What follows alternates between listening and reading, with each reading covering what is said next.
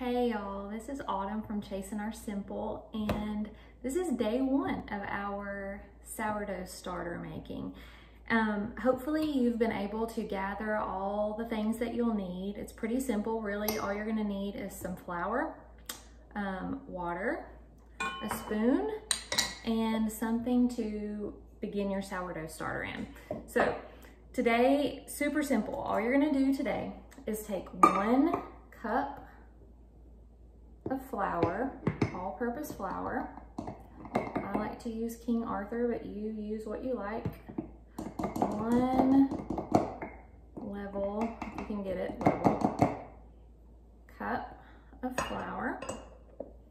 You're gonna put that in your jar, and then you're gonna add 1 cup of water. You'll want to use filtered water if you have it.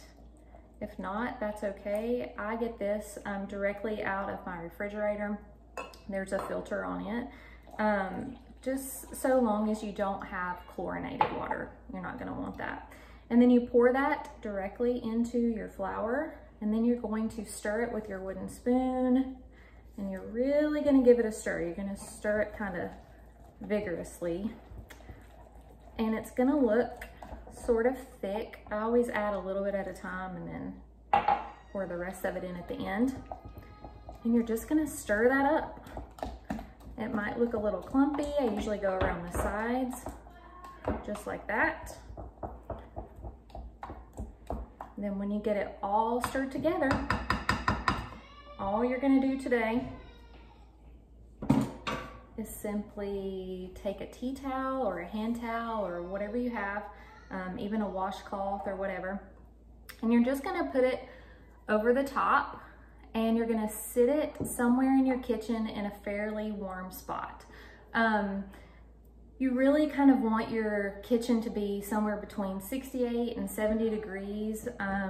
If it's a little cooler than that, one trick that you can do is to actually flip on your oven light and place your jar covered inside your oven. Now make sure that you don't actually preheat your oven. You're not gonna wanna cook the starter or heat it up at all, but the oven light will get your oven temperature just warm enough to where your starter will begin to do its thing.